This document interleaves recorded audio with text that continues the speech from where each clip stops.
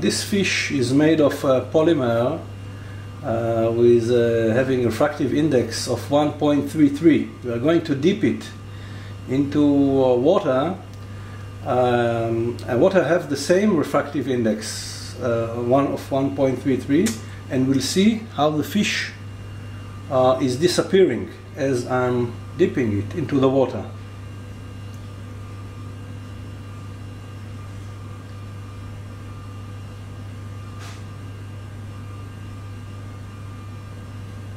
Now take it out, shake off the water. As long as the water are still there, it's still transparent. The small opacity is due to small grooves that we etched on the surface.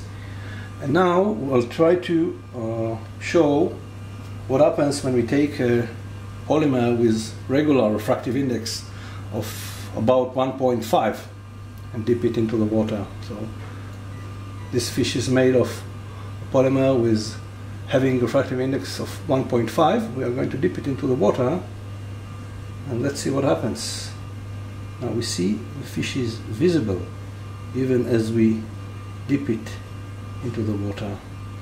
And now back to the original one, the 1.33, just to see the difference, demonstrate the difference.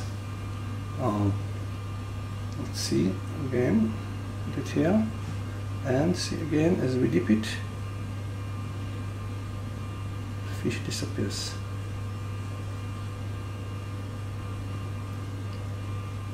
And that's it.